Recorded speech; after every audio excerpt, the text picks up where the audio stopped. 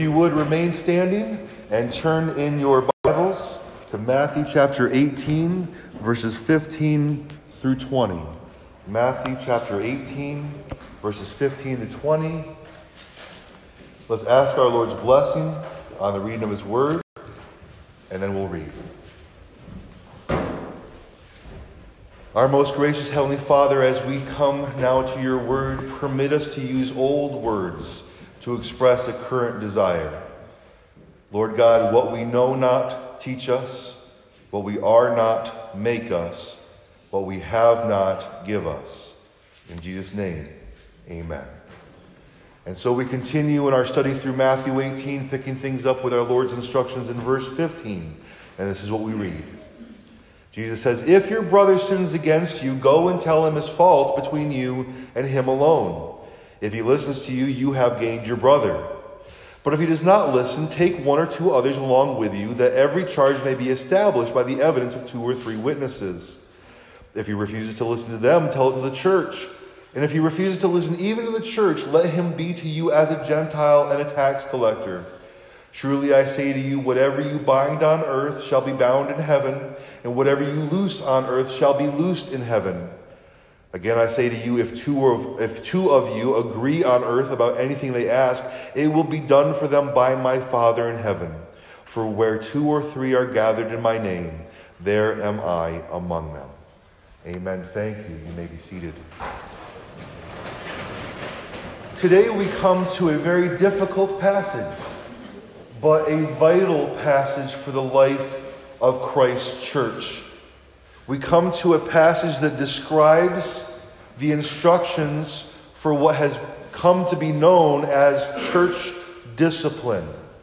Church discipline. And in general, in our current world today, our culture, the idea of discipline, and certainly being disciplined, does not play very well. And so when you think of church discipline, it's very easy to conjure up images of some dictatorial elder board, or maybe the classic thoughts of how the world views the Puritans, the puritanical, legalistic, horrible witch hunts that only desired to condemn people and exclude people from the church. It's easy to think of that kind of thing.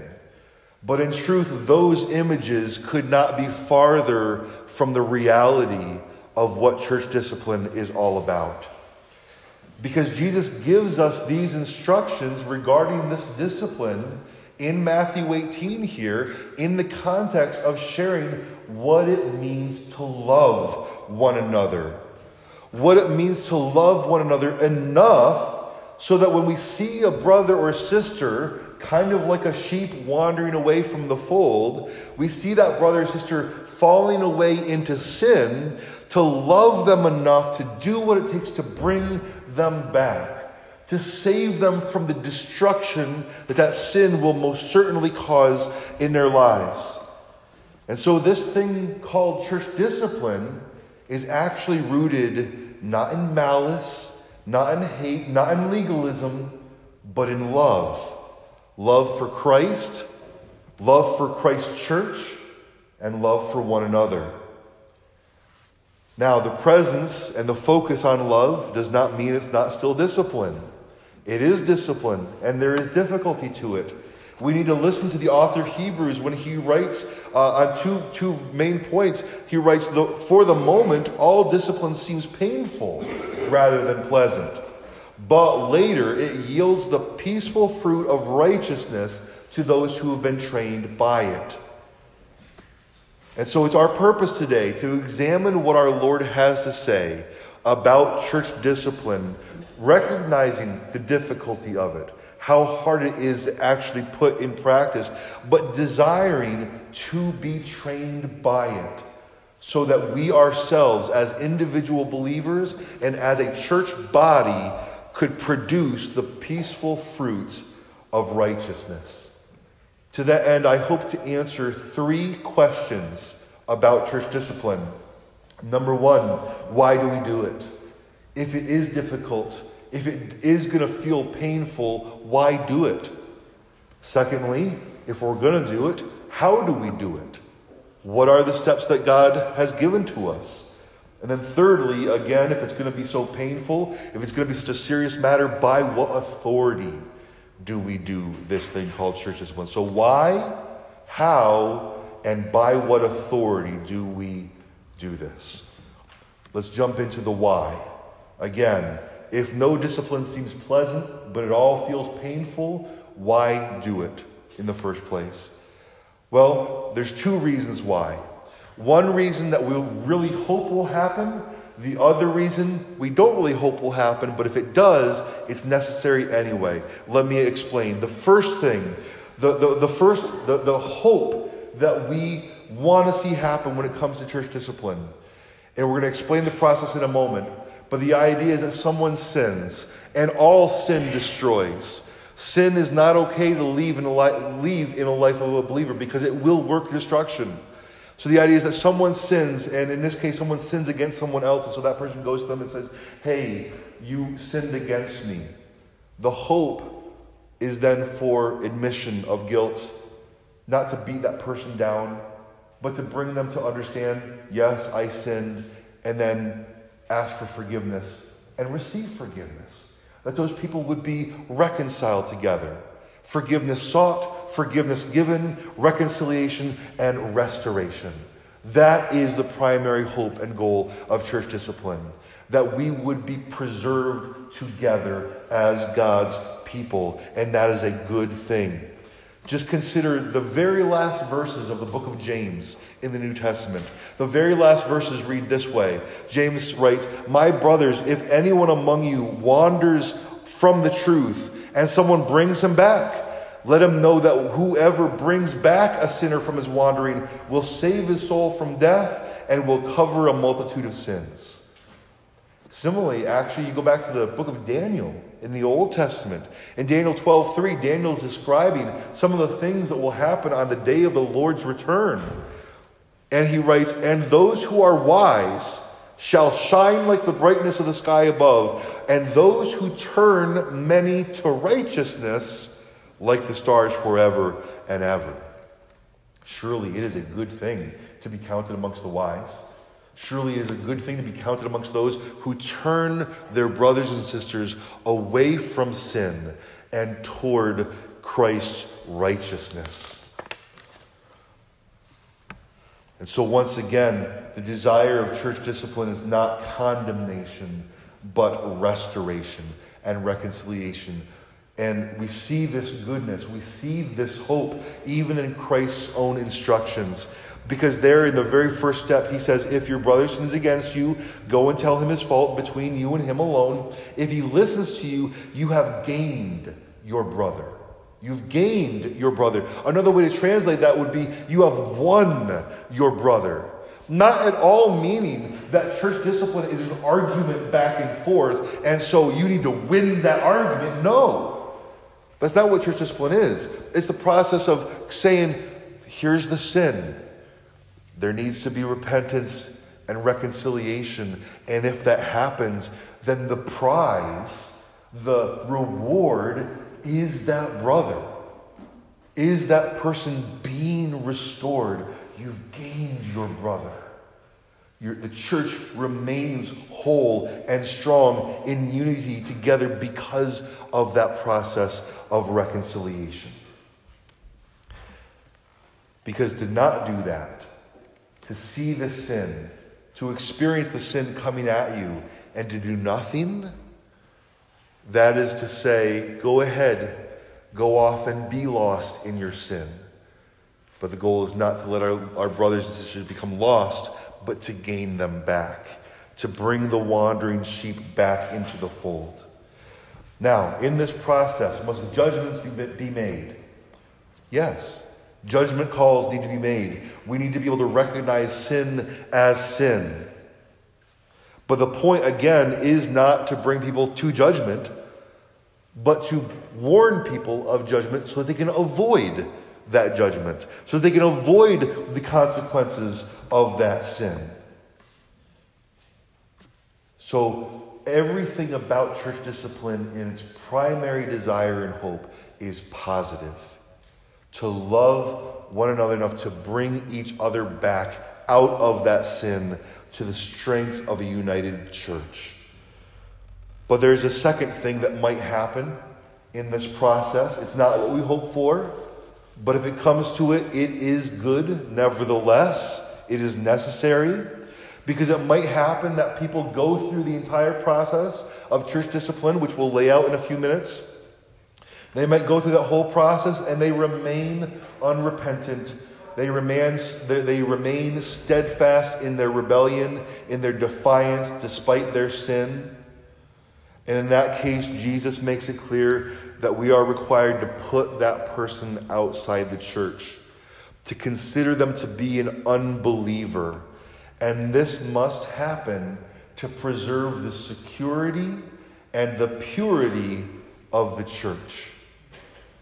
The Apostle Paul addresses this basic situation with the Corinthian church. The Corinthian church had a lot of problems. He was helping them work through things one at a time, basically. And one of those problems was sin running rampant in the church. Sin in very defiant ways. And so in 1 Corinthians chapter 5, Paul writes, I wrote to you in my letter, there was a previous letter before this, I wrote to you in my letter not to associate with sexually immoral people. That was the sin in the church that he's addressing.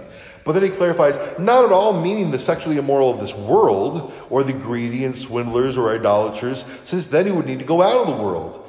But now I am writing to you not to associate with anyone who bears the name of brother, if he is guilty of sexual immorality or greed, or is an idolater, a reviler, drunkard, or swindler, not even to eat with such a one. For what have I to do with judging outsiders? Is it not those inside the church whom you are to judge? God judges those outside.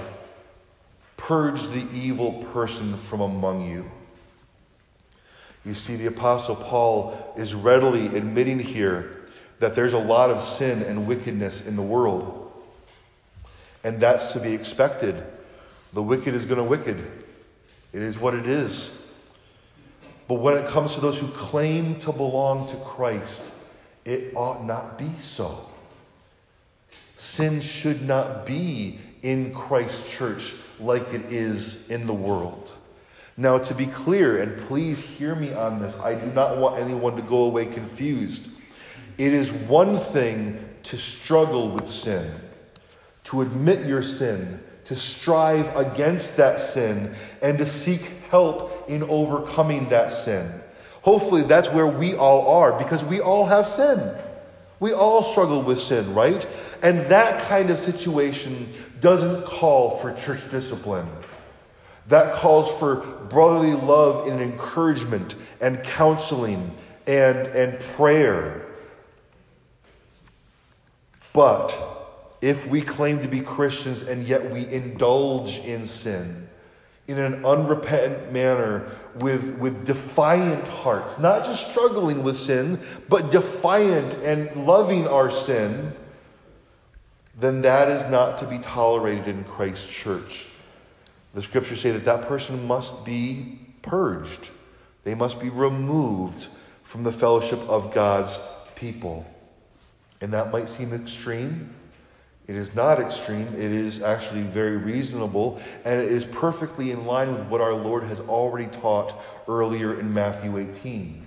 You may remember, in part, he said, if your hand or your foot causes you to sin, cut it off and throw it away. Now, we remember that he was speaking, he was using an illustration, he was speaking figuratively here. We do not need to literally cut off our hands or our feet, but the vividness of that image drives home to us how serious sin is and how we should be willing to do whatever it takes to get rid of the source of that sin in our lives. In the same way, if someone in the church body remains willfully obstinate in their sin, despite the loving warnings of God's people, then that person is going to be nothing but a cancer in the church body. They will be a source of sin, tempting others constantly to follow them in their sinful defiance. And just like in the physical world, the medical world, if someone is diagnosed with cancer and it's operable, if they want to live, they will have the operation to cut that cancer out before it spreads. And again, just the same way, the Lord makes clear that such a source of sin and destruction should also be removed from his body, the body of believers, before it can be spread any further. So our Lord commands church discipline for two distinct reasons. The primary hope, to bring people to reconciliation and restoration, to keep them in the body of Christ through the process of admitting guilt, confession of sin, and then free forgiveness in return. But then, yes, it's true, the fail-safe kicks in if the person in question remains defiant, that they would be removed even as a cancer would be removed, so that they would not affect others with their sin.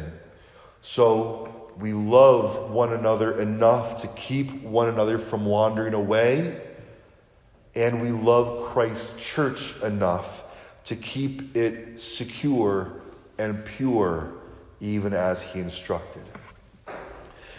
Now, with these reasons why in mind, we consider how is it that Jesus commands us to do these things. How do we go about it? Well, 3 steps, and they're pretty simple, which does not mean easy. I will say it time and again here in the next however long. There is nothing easy about the process of church discipline, but it is good, it is necessary, and it is a simple matter. Because Jesus says, the first of 3 steps, if your brother sins against you, go and tell him his fault between you and him alone. If he listens to you, you have gained your brother. The first thing to mention here is that Jesus says, if your brother sins against you. Now, again, to be clear, there are other scriptures, I believe, that indicate that we can see a brother or a sister in sin, and even if that sin is not against us directly, we can go and speak to them about that sin. We need to love them enough to not let sin reign in their lives. But Jesus is specifying in this case if it's against you, which at the very least should let us know that church discipline is not about those witch hunts. Church discipline is not about examining your brother's life, hunting and pecking for any opportunity to bring him under discipline. No, it's not that at all. In the same way, Jesus specifies that when your brother sins against you, go and tell him his fault. That's the simple but very difficult part. But to do it between the two of you alone. Similar to the idea that we're not hunting and pecking for every little thing we could bring a charge against one another about, we're also not trying to make it a big deal in the church immediately. If there's sin, we're not to drag that person's name through the mud by telling everybody about it as soon as possible. No, the point is to restore a broken relationship, not to get vengeance by destroying their reputation through gossip. So, this initial step, if someone sins against you in the church, you don't go telling other people about it. You love them enough to go to them yourself and speak to them about it privately. Because once again, we are called to bear with one another, to be merciful to one another, to love one another enough to not gossip, to not spread it around, to go, relying on the Lord's strength, to go to them one-on-one and resolve the issue. Because once again, if you do this, you share how they've sinned against you, and if all goes well, and praise the Lord if it does, they say, oh, man, I'm sorry. You know what? I realize now I did do that. Would you forgive me? And you forgive them. And there it is. That's the end of the process. Restoration has been achieved, right? So you don't go on to step 2. It's done. And no one else had to know about it, which is a good thing. It's just between the two of you in the beginning. Keep it between the two of you. And if there's restoration, if there's reconciliation, praise the Lord, it doesn't go any further. But of course, as Jesus anticipates, There's going to be times where that person is not willing to admit any guilt, not willing to confess sin or repent. And so we ask, all right, well, what happens then? Well, Jesus shares, he says, if he does not listen, take one or two others along with you, that every charge may be established by the evidence of 2 or 3 witnesses. Now, it's crucial here to understand both what is happening, what our Lord is commanding, and to make sure we understand what is not happening. Okay? Because what is not happening is the point here is not that having met resistance the first time, now you go get a posse of your friends and go over and gang up on them. That's not what Jesus is saying. Jesus is actually referencing back to one of the principles found in the law of Moses. In Deuteronomy 19:15, we read, "A single witness shall not suffice against a person for any crime or for any wrong in connection with any offense that he has committed. Only on the evidence of 2 witnesses or of 3 witnesses shall a charge be established." And if you continue reading that passage, it makes it very clear that that is intended to protect the accused. So the fact that Jesus is drawing on this principle, this law from Deuteronomy, indicates that church discipline itself has built into it protections for the accused, to make sure that the accused are not being accused falsely or maliciously.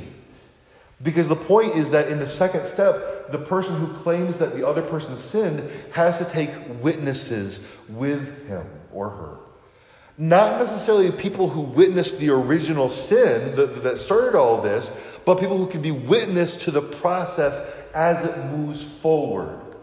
And let me just throw out there to you for our application today that church elders are great witnesses in this way, to be involved in this process, to be able to establish whether the charge is legitimate or not. So in this step 2, these witnesses go along with, not to gang up on the person, but to establish whether or not the charge is legitimate in the first place. Because it's happened to me in the past. I'm sure it's happened to you.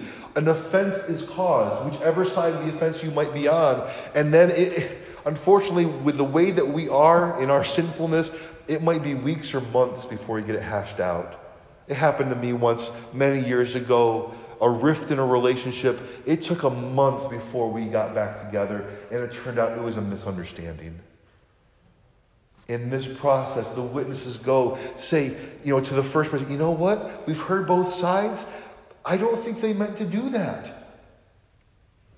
Let's clear up the misunderstanding and then have reconciliation that way. We certainly hope this isn't the case, but as I mentioned, this is protections for the accused. It might be that the person who made the charge, you sinned against me, they might have made it falsely.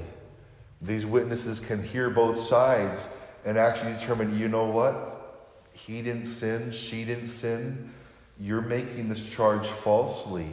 Do you see that? Maybe it was a misunderstanding, clear it up, but maybe it was malicious. If it was malicious, then the witnesses don't gang up on the original person that was supposedly sinning. Nobody gangs up on anybody anyway, but then they turn to that person and say, you're making a spurious allegation. You need to apologize and ask for forgiveness for that, right? But if there was actual sin, if it becomes clear that the person did sin and it was legitimate, then the witnesses turn to that person and with compassion and gentleness still implore them to repent, to seek forgiveness.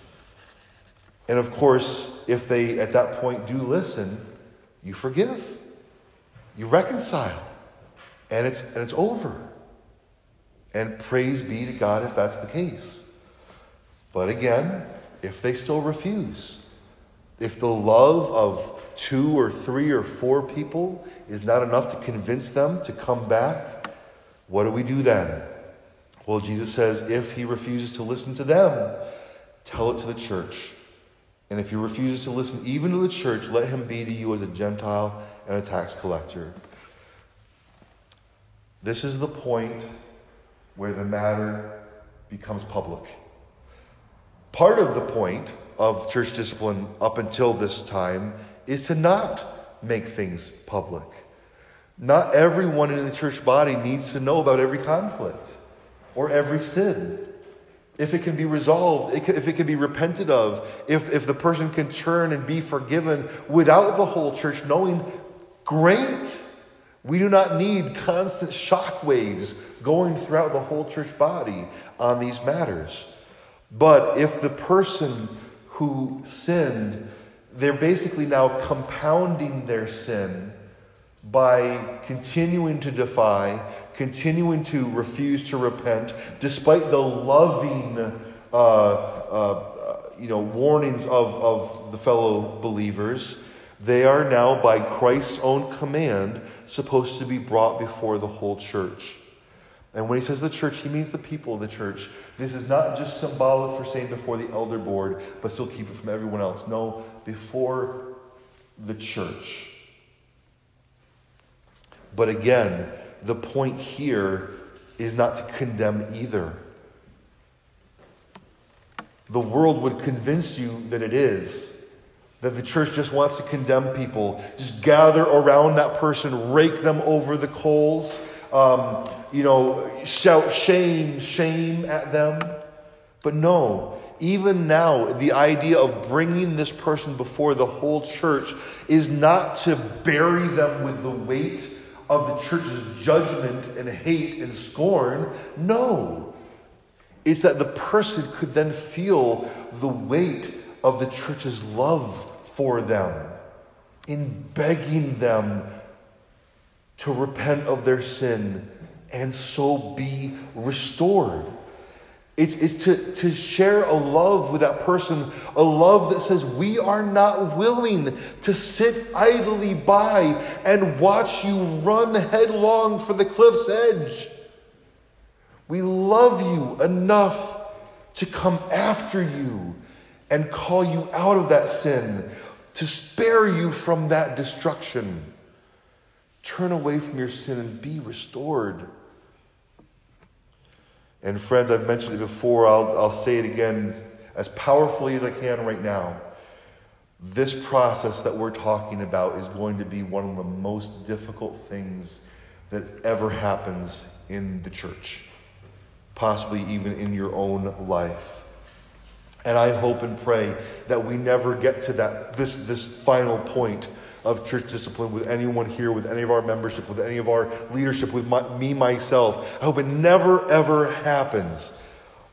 But if it comes to it, if it does get to that point where someone needs to be brought before the church as a whole, let us recognize the love that is supposed to point to.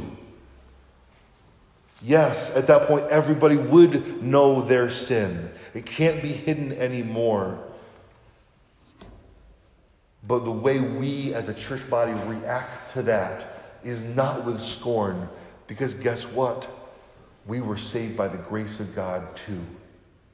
We have sin too. Therefore, mercy must reign toward that person. A humble heart attitude of gratitude and thanksgiving for our own salvation must reign. And if that person does repent at that point, the immediate reaction of the church should be one of joyful restoration. Not grumbling at them, like we talked about the shepherd that might grumble having to go get the sheep. No. Not grumbling, not holding it against them, not keeping it over their heads. Remember when you did that? No. Joyful restoration, assuring them that we love them and forgive them, and their sin will never be held against them again. This is the kind of love, even at this point, that we need to have for one another, because this is the kind of love that God has for all of us. Amen? That is if the situation gets this far, that's what we hope will happen. But it may not. If the person remains steadfast in their sin even then, Jesus tells us what to do then. He says, and if he refuses to listen even to the church, let him be to you as a Gentile and a tax collector, which is to say, treat him or her, consider them to be a person outside the covenant community. Treat them as someone who does not belong to the Lord, as an unbeliever. Again, not even at this point does it mean we can now unleash both barrels of hatred and scorn. No, because even if we consider them an enemy, what did Christ tell us to do to our enemies? But to love them, right? But at this point, we need to understand the status and the full status of this person, because they've been unrepentant throughout this whole process. And no one is saying it needs to be a quick process. No one is saying that you do step 1 on Monday, step 2 on Tuesday, step 3 on Wednesday, and then kick them out. The process itself can be mercifully long, giving them many, many opportunities before it gets to this point. But if they remain defiant in their rebellion against God, not just the church, but against God, then as long as they remain in that unrepentance, they are demonstrating that they are acting like those who do not belong to God. And therefore the reality may be that they don't belong to God, that they truly are unbelievers, despite what things might have looked like beforehand. And when we take Paul's instructions in mind as well, this means that we would put that person outside the church. They are struck from the membership rolls, and then we have no more fellowship with them. They're not permitted to come in and attend. You're not to go out to eat with them. You're not to go over to their house, unless it be to call them to repentance again. Paul makes it very clear to not even eat with such a one. And at that point I say, well, wait a minute. You've been talking about love. How is that loving? Isn't that an act of hatred to just exclude them completely? No fellowship whatsoever? Well, in truth, that at that point, that's the only act of love there is to do. Because you may remember from last week, from the parable of the prodigal son, that sometimes it takes being lost in a foreign land without anyone around you who loves you. It takes being lost in a foreign land to come to your senses, to recognize your great sin, and to come back in repentance. And so if that person truly does belong to God, yes, they've already been excluded from the church, but they might still actually belong to God. And if that is the case, they will eventually come to their senses. They will realize that there's nothing in the world for them, and that actually they're lost in the world because the world is not their home. They're living in the wrong kingdom. And they will eventually realize that, and they'll come back. And what do? If the prodigal son comes back, we take our cue from the father of the prodigal son. And as soon as we see them coming back, we run to them and we throw our arm around them and we bring them back with joy, with full restoration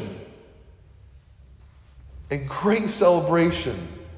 That's how eager we need to be at every moment, at every point of this process, from the very first step to however long that person remains in the world, eager and ready to forgive, eager and ready to restore.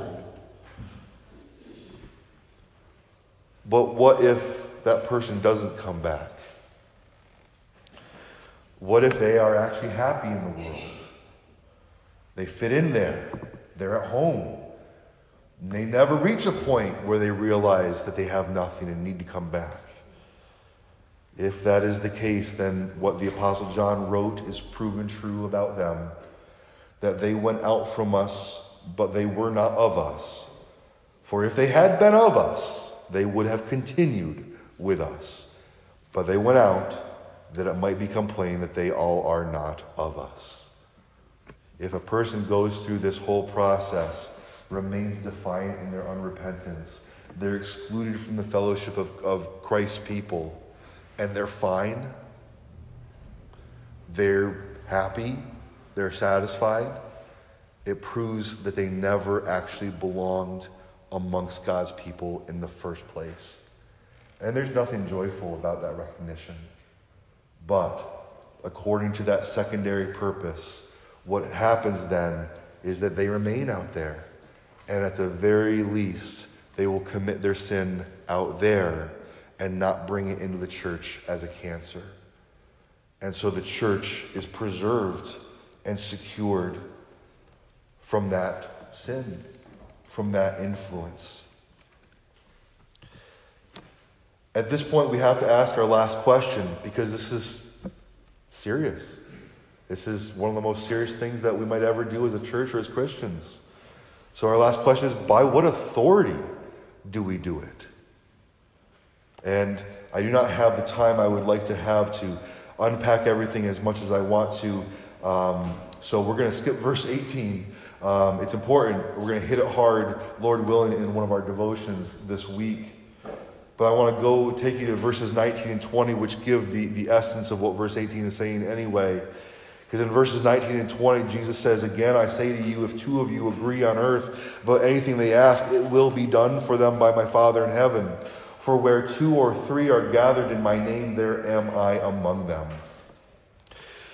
In this incredibly difficult process of church discipline, done for the love of Christ, done for the love of his church, and the love of one another, there's going to be those times where the people that we go to and say, "What about this sin?"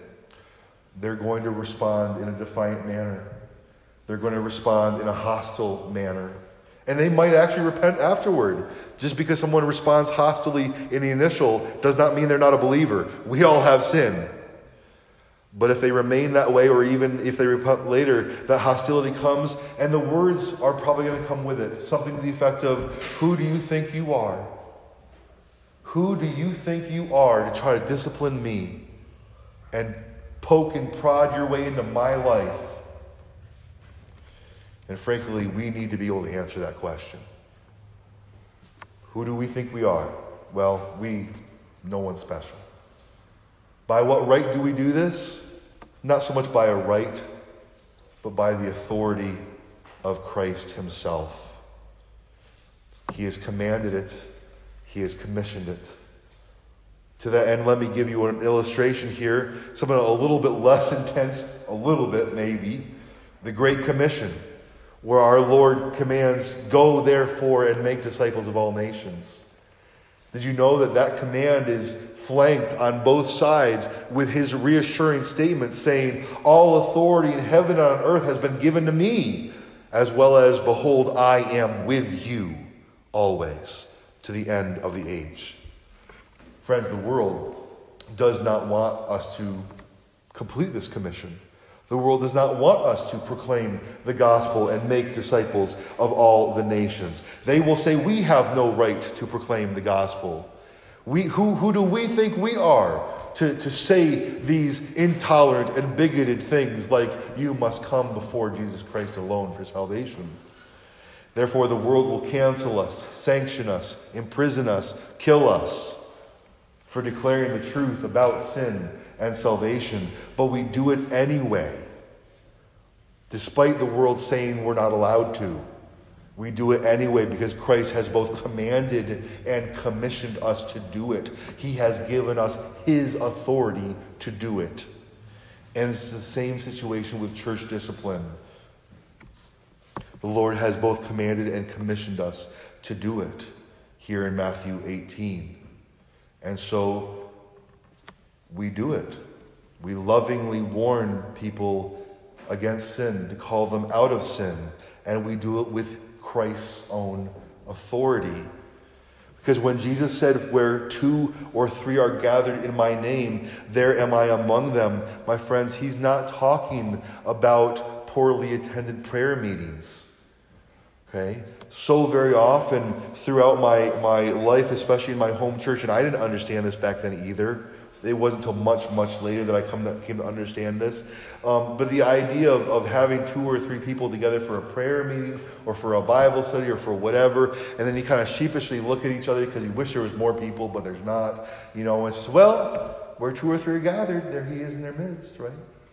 But friends, if that's what we're talking about, if it's just his presence with us, just the basic presence of Christ, you don't need 2 or 3 people for that. You can be completely alone with no one for thousands of miles around, and Christ Jesus is with you, fully and completely, because the Holy Spirit dwells within you. That's not what he's saying here. That's not what he's talking about in terms of just his basic presence.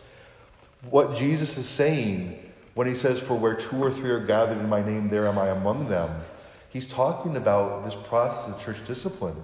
He's saying to us, his disciples, he's saying, I know how difficult it will be for you to conduct this discipline, especially if it goes the distance.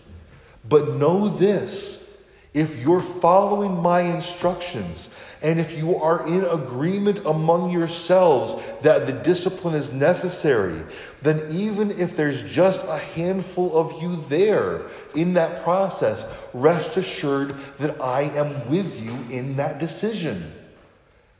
You have the full extent of my authority to persevere in that process of discipline. Because, my friends, when we have something so very difficult to do, what is it that's going to see it done? What gives us the resolve to do it despite the difficulty? What's going to give us that resolve is understanding fully that we have both the command and the commission to do it. That we have both the instructions and the authority to carry it out for the glory of Christ, for the love of his church, and for the love of even the least of his people, to go to the ends of the earth if necessary, to bring them back into the fellowship of God's people, to bring them out of sin and to his righteousness, so that they would know the love and blessing and grace and mercy and fellowship of God himself. Amen? And we do so with both the love of Christ and the authority of Christ. And I love you all very much, which is why I bring you this message in the name of the Father and the Son and the Holy Spirit. Amen. Let's pray.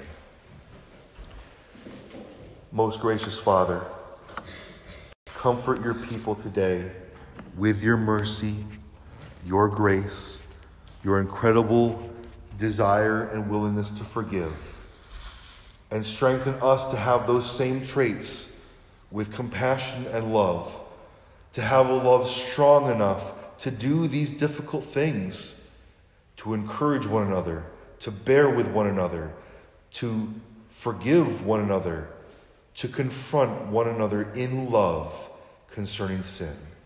In Jesus' name we pray this. Amen.